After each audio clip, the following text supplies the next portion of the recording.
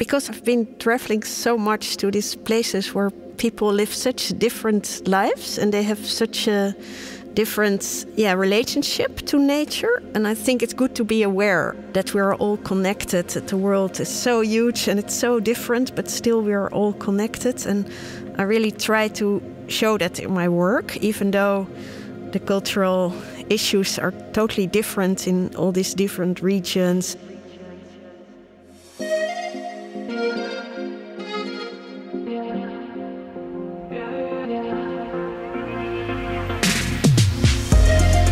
Forwardism, the joy of seeing and feeling tomorrow before it's been created. Continually challenging convention to push for certainty of a better experience when we get there. This is Forwardism. Hi everyone, my name is Yomi Adegoke and welcome to This is Forwardism, an audio series by BMW for those who live for tomorrow today. In this series, I'll be talking to creative minds who are creating, shaping and designing our future. Together, me and my guests will be putting together a picture of the future whilst finding out what their definition of forwardism is and what it means to them. So, who will be coming with us on our forwardism journey today? Well, today's guest is none other than Scarlett Hooft Graafland, an artist and photographer.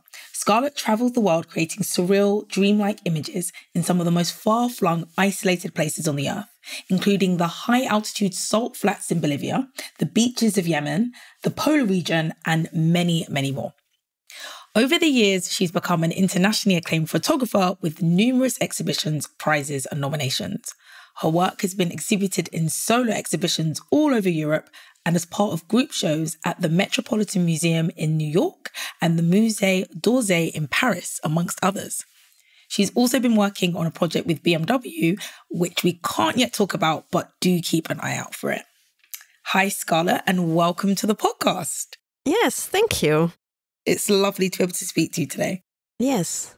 So for those who don't know about you and for those who want to know a bit more about you outside of the bio that I've just kind of discussed, what is something interesting that people might not know? What's a fun fact about Scarlett? I'm an artist and I use the world as my canvas, and I'm very intrigued to go to places and to live for some time with local communities and really get into that life. I love to spend quite some time, like weeks or months in these communities. And these are mainly really not westernized people and in very austere surroundings. And I really love to live that way and to live more modest and to experience how they live their life close to nature and how they survive in these harsh environments. And that's shortly who I am, I guess. Yes. I mean, it's very, very interesting what you do. And, you know, there is a lot that we'll be sort of unpacking later on. So thank you so much for your description. But I want to talk a little bit about the concept of forwardism, because this podcast is called This is Forwardism. So when you hear that phrase, what springs to your mind? How would you describe it in your own words?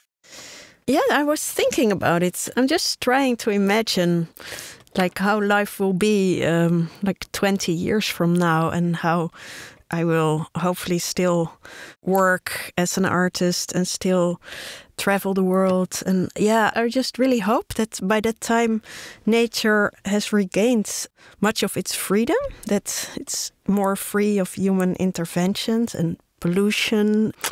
I really think that might be the case. And I really hope that we will have more freedom, also like borderless internet, like all over the world. And that's what I'm really imagining, seeing the future.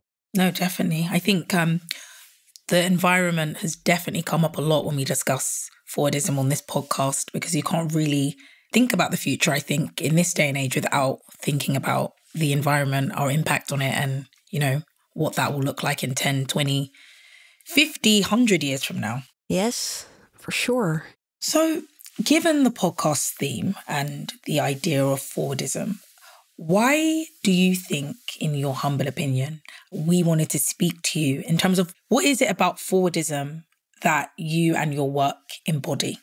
Well, I think because I've been traveling so much to these places where people live such different lives and they have such a different relationship to nature, I think.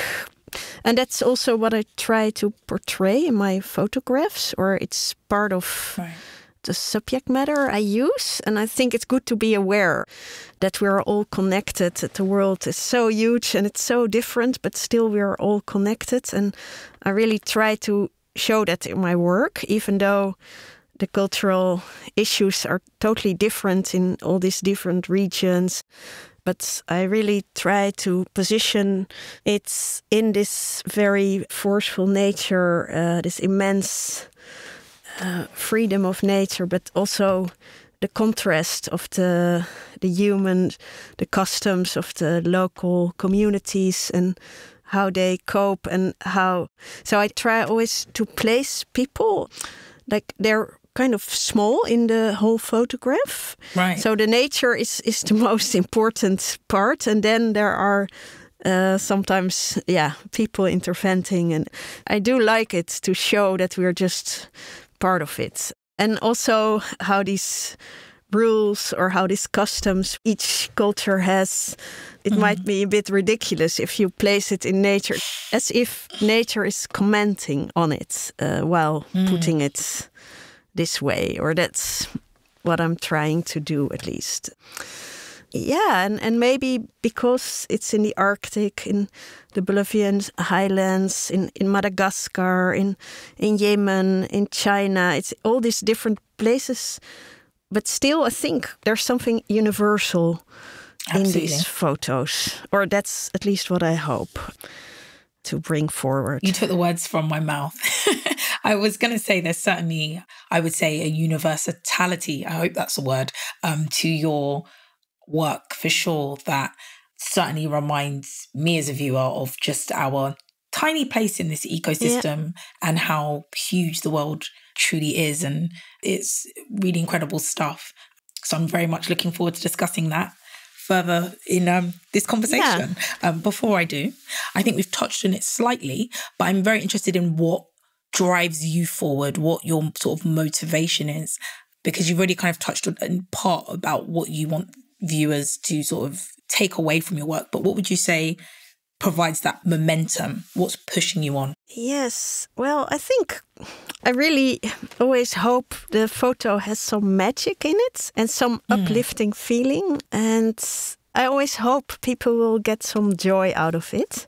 But it's not only the joyful subjects I address, but still, maybe it's easier to give an example. I made this photograph, polar bear, and it's a naked woman sitting in a polar bear skin in the Arctic on a little stairs. And this bear, it's almost like the same posture as the Rodin thinker sculpture. And the air above it, the sky, is very grey. It's really heavy. But then there is this naked leg a bit upwards. And so you have this big polar bear, the skin, and it's sitting there. But then because of this naked foot, I think it gives you something uplifting, even though it's this sad position of the polar bear nowadays and with the climate change. But then still, I think you also get a smile from it. Absolutely, because there's a level of, dare I say, sort of surrealism, and there's an absurd kind of quality to the images that make them dreamlike. It doesn't feel, I think that's one of the descriptors that I've read of your work online, and I think that's very accurate, in the same way that Dali's work feels like you're looking at a dream. I often feel the same sensation looking at your photographs where, you've got these incredible backdrops, but there are elements inside it that do kind of pull a smile from you because they feel kind of almost, surreal. And it's what makes your work so singular. And it's why you've attracted quite a lot of attention in recent years, which is interesting because you didn't necessarily start out as a photographer. So I'd love to kind of hear a bit about your journey. How you got here? Yes. Well, I'm trained as a sculptor. Right. I studied sculpture first in the Netherlands and later in Jerusalem. And then I did my master's in sculpture in New York at Parsons School of Design. And it's actually in New York, I was always really working site-specific, so responding to the situation of that site. And especially in New York, I was really thrilled by the history of the city, how it all started with the trade of beaver skins and how this beaver, it almost got extinct at a certain point. And I really wanted to know more about it, and I became a member of a local beaver association, and I really wanted to work together with beavers. So I tried to let them gnaw certain shapes in trees, and I did different things. So, and by doing that, I always made photographs to document, and also I had picture frames, and they cooperate this in their dam, and so there were always these things, and I would make photos of it. And then I started to realize that those photos were the main, they became my artworks in a way. And so I then started looking for a good camera and a medium format camera, and I had some photographer friends in New York who taught me some how to work with it. And so, little by little, it became my main media. I still do some sculptural things as well, but photography is my main topic now. And you incorporate sculpture into your work, don't you? In your images at times. And I'm interested in terms of how that sort of came about. I mean, I guess, is that because you were documenting the sculptures originally? Yeah, I think I still think as a sculptor. First, I want to make some kind of sculptural works, and then I make the photograph. But I never made documentary photography or was interested in that kind of thing. So sometimes installations, sometimes some kind of performances. But I always think as if it is sculpture. As we've discussed, you travel to incredible bucket list places that are, many people are unlikely to see in their lifetime if it's not through your images or the images of others. Lots of areas that are untouched and kind of remote. And as you mentioned, communities that are often separate from the rest of the world, the rest of the Western world in particular. Yeah. And that's, in the context of an increasingly digitalized, globalized, fast-paced world. You're finding these communities and spaces that are very still. How difficult is it to find these places, and is it getting harder as time goes on and the world continues to connect? When I started like almost 20 years ago, I think, it was much more difficult because there was no internet. You could hardly communicate before, so you just went there and see what would happen.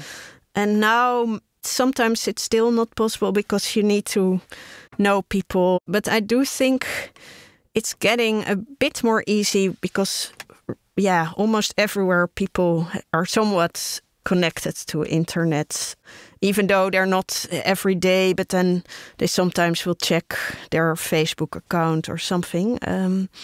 When I first went to the Inuit, that was, I think, in 96 or something, and I had a friend who spent a lot of time there, and he gave me some names of friends of his, and so I had some connections. But still, I arrived at a tiny airport in an airplane for 6 people, and just came to this village, and then that there's only one plane every week and no hotels, and it's really a challenge. But fortunately, I had some names, and I found some of these people, and I could stay with somebody in their house.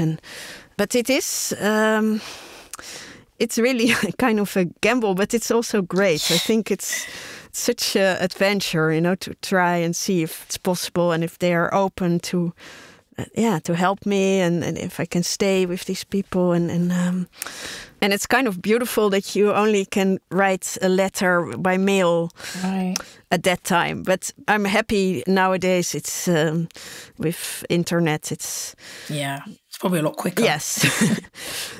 Yeah, but then I went to this island, Socotra in Yemen, and I knew there was somebody who... She's a war photographer from Sanaa, and she studied at ICP in New York. And she was staying there, and so I was trying to be in touch with her. But then they had for many days power cuts, so then I couldn't reach her. So I just decided to go, and I thought, well, I just hope I can find her there. And yeah, so these things, sometimes you also just have to, you cannot plan. You just have to try and trust that it will be all right or something. Yeah, I mean, it seems to have been more than all right for 20 years. So I guess, trust the process. If it's not broken, don't fix it. But there's such variables involved. So you work with nature. Nature's hugely central to your work. Something that, you can't control. You can plan around it to some degree, but you can't physically control the nature. Yeah. You work with people and communities. And, again, it's out of your hands often in terms of how things might go. As you said, back in the day, especially, you were kind of showing up and just hoping for the best. Yeah. I'm interested in where that enthusiasm for the spontaneous and unplanned comes from. And would you say you work better when there's an element of surprise in your work, or, are you better with structure? Well, I wish I could plan it much better. I mean, it's so much nicer to, be prepared. It's just that in those places, it's many times too difficult and you don't know what to expect. And you just have to find your way and to improvise and search. Yeah, it's so many times I've been staying with people in their houses, and I learned so much from it. And also, the fact that many times it's quite poor places, so there's not that much. So you appreciate also more what you have, and it's more unique in a way. Like here, you're so used to just go to the supermarket and grab your food, and you appreciate it much more if you're then in a place where that is all not there. That there's almost no stores and it's also very difficult because, you're so much used to this Western world and being able to use a mobile phone. And so things really slow down when you're in these places. You need time and also, to find your way. And, you need to write moments to make the photos. And so there's a lot of things that you're dependent on. And then I still use analog photography. So that's another thing that makes it slows down a little bit because you cannot check. But I really prefer to work that way. And because I think somehow I can concentrate more when I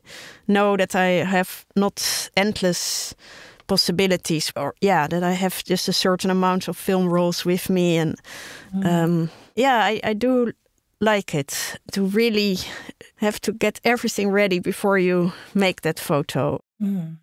I was personally amazed when I found out that you still shot on analog, which I'm going to ask you about in a little bit also. I found that fascinating. I would not have expected it just looking at the images, to be honest. But I did mention that, you have certain work such as Salt Steps, where that's, I think it's a sculpture, correct me if I'm wrong, made from boats, I think. Right? Yes. And I love those kind of images, which, again, I have that kind of like surreal quality of having, I suppose, a big expanse of space and then, something quite quirky in the middle. But my favorite images are the ones with people. Burqa balloons, for instance, which, again, the women in their burqas, I think it's on a sort of beach and they've got these like big blow up balloons with them. And again, it's that kind of, I don't know if there's a humour to it. There's a kind of turtle as well with I think it's somebody with a turtle shell and you can see that the bum sort of poking, which is fun. And I'm interested in the people that you meet along the way because, you've been to China, Bolivia, Madagascar, Oman, and you explore these relationships between people and traditions and nature. And I'm really interested in what kinds of people you're able to meet and what lessons you might have learned from them whilst traveling all this time. Yeah, I always try when I go to these places to meet with local artists, because most of the time the people who are most open about my ideas. For example, when I was in Madagascar, I would travel with some local photographers there and another artist. But it took me a long time to find these people because, I had almost no connections with Madagascar at all. So I just went there and I was kind of, meeting people. And on the end, it took me some time, but then I found some local guys and we rented a 4-wheel truck and we started traveling, and I went back a couple of times and it were these long travels, and it was really great because they would also do their own work. So we would stop and they would suddenly say, oh yeah, stop the car, and then they would do stuff for themselves but nice. They told me stories about legends or things that was going on in Madagascar, and that got me new ideas to make things. And for example, this turtle you talked about, the photo. Yeah, in Madagascar, it's quite terrible the way, for example, the turtles are, they're selling the shields to tourists, and it's declining the turtle population. And so because I made already this work with the polar bear, it was me sitting in that skin, and so I thought I would sit under this shield of the turtle. Oh, so it's you. Yeah, okay. It's me. So I was sitting naked under this shield of the turtle, and then this man who was helping me, and I was staying with his family, and his little daughter of 4 years old, she then was copying me afterwards, and she was much better. And so I made this photo of her, and that was actually the right one. And right. So these things just happen spontaneously because she was so much enjoying it, and so that was great. But that can only happen when you really know the people. I was there for a few months in total. And you need that time to also become friends and feel trusted and like that. Yeah. I think that also shows the benefit of sometimes not planning, because that sounded like a real moment of spontaneity that just created an incredible image. Yeah, and I totally didn't expect her, but she liked it so much, and she came along many times when we were doing photographs, and so she was really into it, and that was great. It's a great image. So obviously we've touched on the fact that you shoot analog, which I think is fascinating given the outcome of your images. I'm interested in why that's the way you've chosen to shoot, and also, I suppose, what benefits shooting analog has over, say, digital photography. Well, at first, I just started off because at that time that was the normal thing to do. But what I really think is the beauty of analog photography is that you don't manipulate, that you make the photo, it's the negative, and I still print from the negative, so it's kind of the real thing. And I like this pureness. Yeah, especially in this time where so much is, all the advertisements are so much manipulated. And I do think the colors have there's something different. Especially, I really love the dark blue in the sky. I many times have these big skies of blue, and the blue of the analog is a bit different than the digital blue. But yeah, these are just things. I don't know how much longer it's possible, but it seems that there's still enough people using analog, but it's more difficult to find a lab, and everything becomes much more expensive as well, the film rolls and paper, everything. But I just like the beauty of it, and because it becomes more rare, I think it might be also more valuable in a way. No, definitely. I see the value in that. As I said, I was surprised, but pleasantly surprised. I think it's incredible that you shoot analog. And I think it's interesting that, as you said, it's becoming slightly more difficult given the way photography and the technology around it has developed and changed over the years. So that brings me to my next question, which is, I suppose, about what you think the future of photography looks like. What developments and changes do you think we might see in your industry in the next few years? And how do you think your job might change in the next, you've been doing it for 20 years. So what would it look like in 20 years' time? Yes. Well, I think it's also really beautiful that this digital, it's so much developed and that there's such good quality. So yeah, I would think it will be mainly digital in the future. I really hope, but I also think there will be still some labs doing analog. And I heard that there's a new procedure for Polaroid. And also I notice in the art schools, more art students, they do like to experience with analog photography. So I think there might be some in the future, but it will be mainly digital, of course.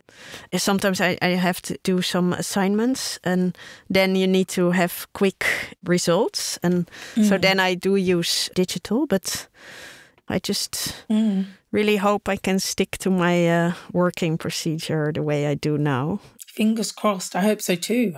The results are amazing. So fingers crossed. Yes. And it's interesting that you said, whilst there is a broader shift and trend towards digital, that it feels like there hopefully will always be an audience and market for analog. When I think about my friends and when we go out, a lot of people actually, now you mention it, do bring Polaroid cameras with them. So, hopefully that's something that sticks around. Yes.